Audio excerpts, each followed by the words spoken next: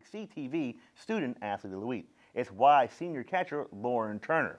The two-sport student athlete excels both in the classroom and on the field, and as you'll hear, colleges and universities are starting to take notice. We caught up with her to talk about her career with the Pumas playing softball.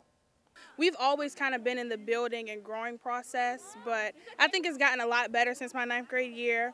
A lot of raw potential has came out, and we've been able to mold and create great players, so it's on the up and up. Turner has played multiple positions as a utility player-wise, but catcher is her primary position for the Pumas, and it allows her to be the team's leader. I'm a great leader. I'm able to take control of the field and let people know, what to do next or what we should expect. I'm good at controlling and kind of, make things go my way. If you have determination and drive to get something done, you're going to get it done. Don't ever stop, no matter the circumstance or what's going on around you. Just don't stop, because you're going to get it if you keep working hard. Turner is a two-sport athlete, playing both softball and soccer. And on top of that, she's an honor roll student. As a student, I'm doing very well.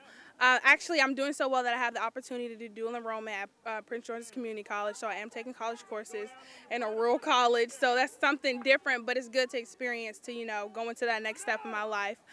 And about that next step in her life, well, she hasn't made a decision on college yet, but there are plenty of options.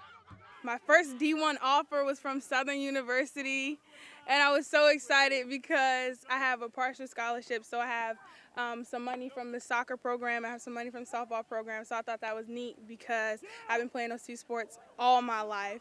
Another D1 offer that I'm really excited about is North Carolina A&T. That came out of nowhere, and I was not expecting it, and I'm very, very happy for that one. And I have Prairie View A&M in Texas looking at me, and as well as Savannah State University. A big congratulations to Lorrin Turner, our CTV Student Athlete of the Week.